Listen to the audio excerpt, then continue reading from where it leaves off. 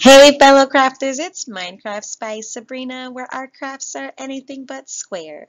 Today I'm going to share with you how to do a score and slice layer, which is just taking all of your layers, converting it to a score path, so then that gives you an exact position on where to glue any layers that need to go on top of that base.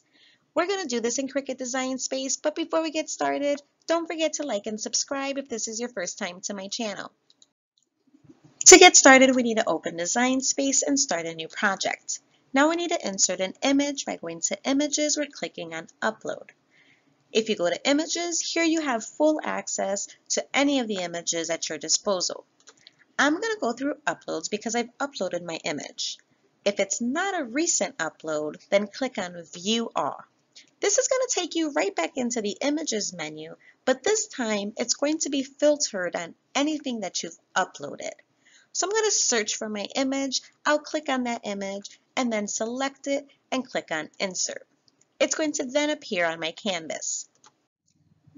Once your project is ready to cut, you need to create your S-squared layer. So go ahead and duplicate your entire project, and then you want to select on all of the layers that sit on top of your base layer and weld those together. Once it's welded, it's still a cut path, so you need to change the line type from cut to score. The score lines are black, so because of my black layer, it's hard to see them. Now that it's gray, you can see I have both a score layer and a base layer. Clicking on them simultaneously, I'm going to attach them, and this is going to keep them in place, so when they go to the mat, they stay together. Now that I have my S-squared base layer, I no longer need the original, so I'm going to click on the eyeball in the Layers menu and hide it. Select Make It to send it to the mat. Once it's on the mat, you're going to see a mat for each colored layer. Your S-squared layer is going to indicate it's going to score and cut this layer before it goes to the next step. Go ahead and click Continue in order to start your cut process.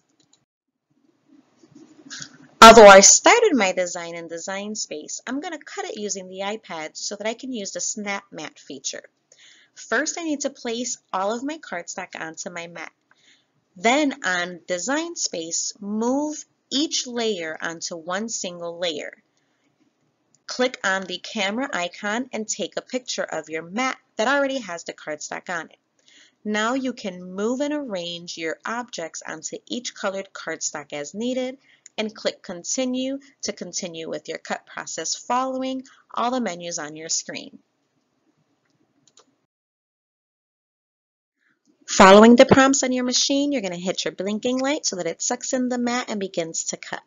I really like this feature because not only can I cut multiple layers and colors at the same time, but I'm also able to see that my material is the right size for the object that I'm actually cutting. So it's a win-win. When it begins to do your S-squared layer, it's going to first score and then cut. If you're using the scoring wheels, it's going to prompt you to remove the score wheel and add your knife blade. If you're using the scoring stylus, then it's simply going to score your project and then cut it once it's done scoring. On to assembly. Now this personally is my favorite part. It used to be my arch nemesis because I'm such a perfectionist, but S-squared has completely taken the guesswork out of all layering. You can use any combination to assemble your project.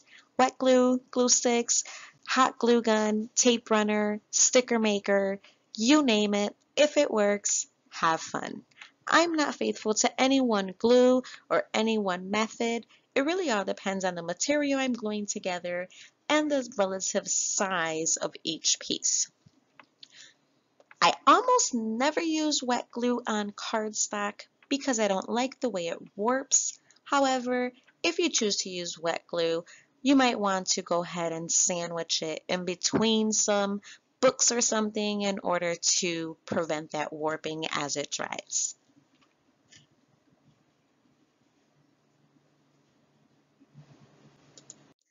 Well, guys, that's all I have for you today. Thank you so much for watching.